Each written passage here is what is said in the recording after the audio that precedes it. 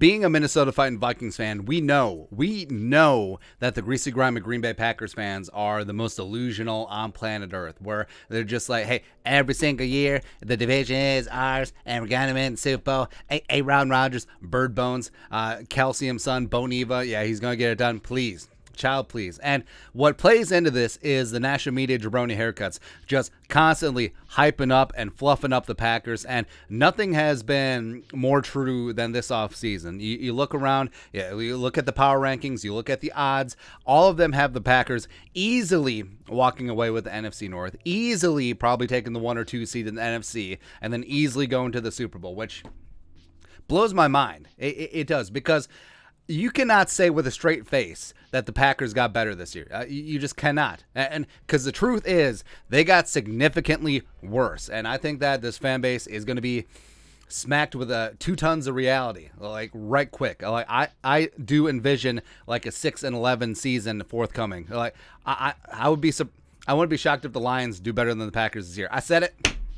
I said it, man. And it all starts and ends with Aaron Rodgers, right? Bird Bones, whatever, right? So the octogenarian is another year older, and now he's getting paid all of the money. So he's just sapping up all that cap space. And guess what? He's another year older, and also you lost Davante Adams, who now we can say, I respect Davante Adams. I mean, I couldn't say it. It was omerta. It was a code of silence when he was on the Packers, but I respect Davante Adams. He is one of the best wide receivers in the game. He's not better than Justin Jefferson.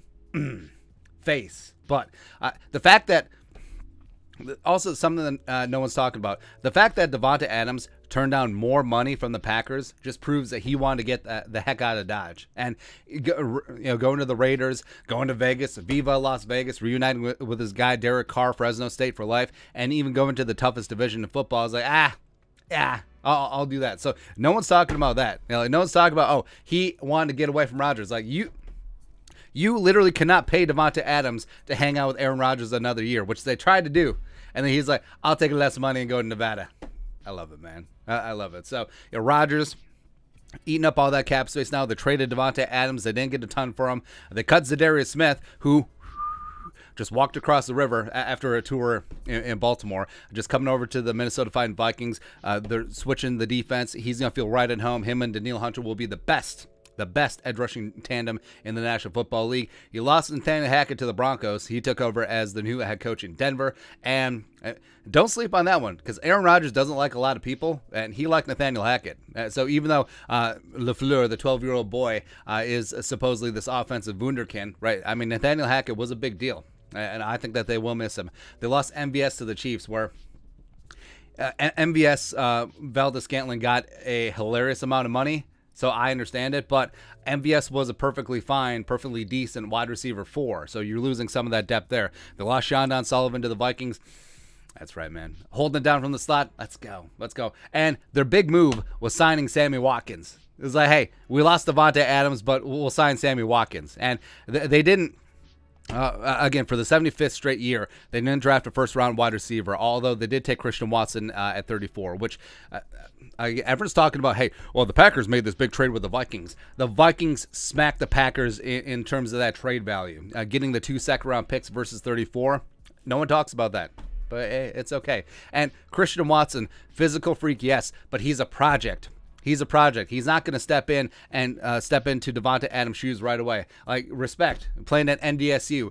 He's going up against 5'7" cornerbacks that were like my size, or probably working at Safeway now or Home Depot. I don't know. But hey, awesome. Awesome. He just completely dunked on them. Hey, guess what? Now you have to go up against Patrick Peterson and Cameron Tiny Dancer and those cornerbacks. Oh, Andrew Booth Jr., oh, Clemson. Have you heard of it? It's kind of a big deal. Whatever, man. I'm more worried about Romeo Dubes.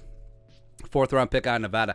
I really liked him in the draft process. He reminds me a lot of Stephon Diggs, so maybe Dubes could be a problem there. But, yeah, that's their big move, and that's their big issue, where you cannot say that the Packers' offense got better. You just can't say that, because they got significantly worse. So, it's okay. Again, all of the national media just gassing up the Packers and just hyping them up, and it was like, oh, well, if the Packers can't win 17 games, maybe if things go wonky, maybe they'll win 15 or 14 games, whatever. please. The Vikings are going to win the division. They're going to win it going away. And guess what? The Packers, actually, I want to find odds. Can you bet the Packers on finishing under 500? Because I think it's a significant possibility. Because that defense is in flux. They lost Davante Adams. I mean, Davante Adams covered up a lot of stink on the Packers offense because Rodgers would just throw, F it. Davante's down there somewhere. 17's down there somewhere. Now his wide receiver 1 is Sammy Watkins. Okay. Just, I'm here for the downfall. I'm here for the downfall, man. But Packers fans, they don't see it. But they're going to see it. In vivid color. The revolution will be televised, and it'll be this fall. Starting week 1 at historic U.S. Bank Stadium, the Vikings smack that all on the floor. Smack that, give me some more. 55-20? Maybe. And it's only sympathy points in the end? Let's go. Let's go, man. Anyways, your thoughts are thoughts. The Greasy Grimy Green Bay Packers got significantly worse this offseason, and I'm here for it. Let us know in the comment section below. Subscribe for daily Vikings takes. Want to support the work. Put a little something in the Venmo, but until next time, Skol, production value.